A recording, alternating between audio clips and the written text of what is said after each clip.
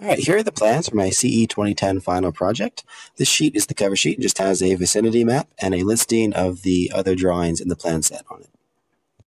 Moving on to the second page, we have the existing conditions plan. As the name implies, it's what's there now. All these site features are represented either by a symbol or by hatching. The third page is my proposed improvements for the site. This is a good opportunity to talk about my design goals. First of all, I wanted to meet all of the deliverables with a minimum cost outlay. This meant keeping as much of the infrastructure that was existing there as possible.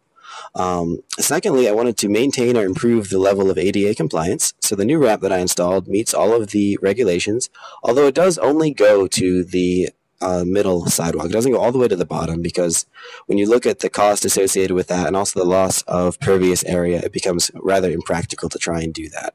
Finally, I wanted to reduce the peak flow to the bottom of the slope by at least 50%.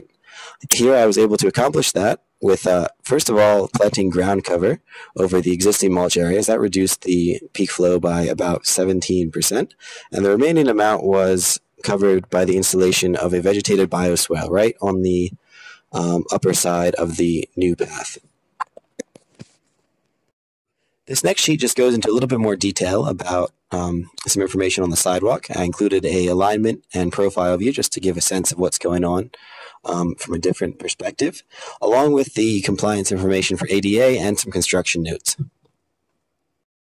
This sheet goes into some more detail on the stormwater management plan that I discussed earlier. The large hatched area is the catchment basin for the site.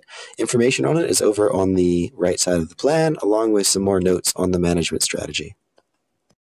Finally is the detail sheet. This expands on some notes from the previous plans and just shows them in a different view so they can be constructed properly.